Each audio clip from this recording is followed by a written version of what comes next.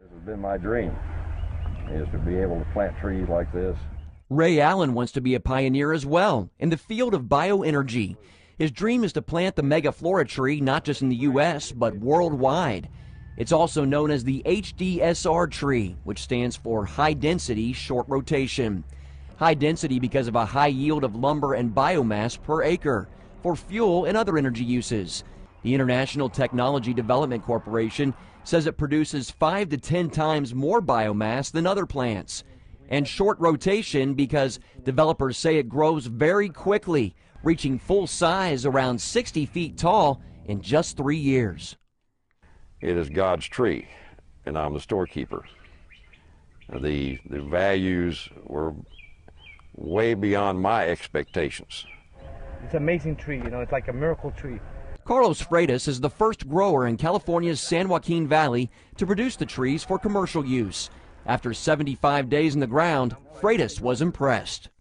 They're already reaching 6 feet tall, some of them, so it really grown rapidly. It's very exciting. Emerald Energy, the company behind the tree, supplied CBN News with more recent photos of the trees in Freitas' field. Company spokesmen say some grew to 14 feet in just 4 months, while others made it to 20 feet within a year. Once they top out, it's harvest time. Unlike a traditional tree, the megaflora tree actually regrows from its stump after harvest. It produces no fruit or fertile seeds, which makes it non-invasive, yet it's still productive over a long lifetime. Every other biomass has to be replanted. We plant one time. We cut the tree down, it grows back. While new trees grow, the harvested megafloras can be used to make cellulosic biofuel. Cellulose is the fiber inside a tree. Wood chips from the trunk are eventually turned into liquid biofuel. However, Allen says the tree's greatest attribute is that it cleans the environment.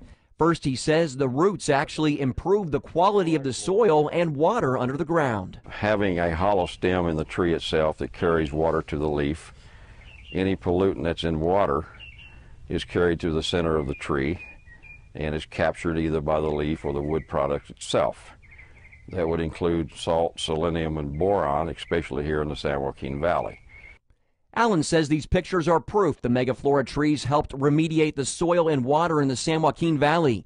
He says while the trees did not do well because of little surface water, the ground around them now has thick green grass, which hasn't been there in 25 years. The growth process starts by mixing DNA of 2 different tree species through root grafting. A treated root goes from soil to greenhouse, and then after about a month and a half, the new tree goes back in the ground. It's a pretty simple operation, and just filling pots, treating roots, and getting them planted. And the more we plant, the bigger the forest we have. Critics contend this is too labor-intensive. You'll notice Allen and his wife are treating, planting, and watering the roots by hand. Allen, however, sees it as a way to grow the economy, and he welcomes more employees and farmers to help process the roots and grow the trees. I would rather create the jobs and share the income streams and put everybody back to work. The war on poverty starts when the first shovel of dirt is turned over to plant one of these trees. Megaflora tree developers also tout where that shovel is turned over as another benefit. Because the tree can grow in poor soil and harsh climates, they say it doesn't take up land used for our food supply, neutralizing the food versus fuel battle. Skeptics say all of this is too good to be true. To the accusations, Ray Allen says, "See for yourself, the trees don't lie."